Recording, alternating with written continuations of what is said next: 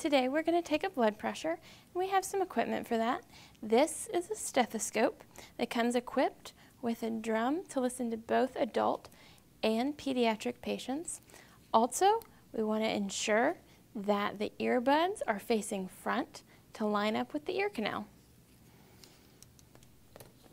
Next, we have our blood pressure cuff with a bladder to blow up, and then our sphygmomanometer, which will gauge our blood pressure reading.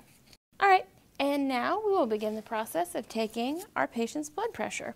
So what we're going to do with the cuff is we are going to take the patient's arm, and we want this artery label to be right above the artery that sort of runs right here. So we're going to set in the middle, and we want it to be snug enough so that when he lowers his arm, it's not going to slide down. Now there are different sizes of blood pressure cuffs. We have a very normal sized patient, so this is a regular sized cuff. If we had a pediatric patient, we would use a pediatric cuff, or if there was a larger patient, there are large and extra large cuffs. All right, so now we are going to, you can attempt to find a pulse from his artery, but if you're struggling, there's an artery that runs right here, one that runs right here. So we're just going to put the drum of our stethoscope right in this area.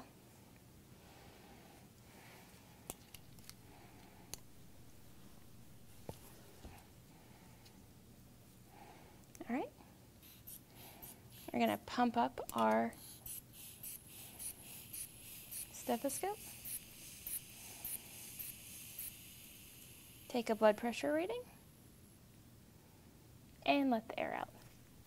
Now, what we're looking for while taking a blood pressure is we will pump our sphygmomanometer up into, for a normal healthy patient, around 160, between 30 and 50 above where his normal blood pressure is, and then we slowly let it out. The first beat we hear will be our top number, and the last beat we'll hear will be our bottom number. Then we're going to remove our cuff and thank our patient.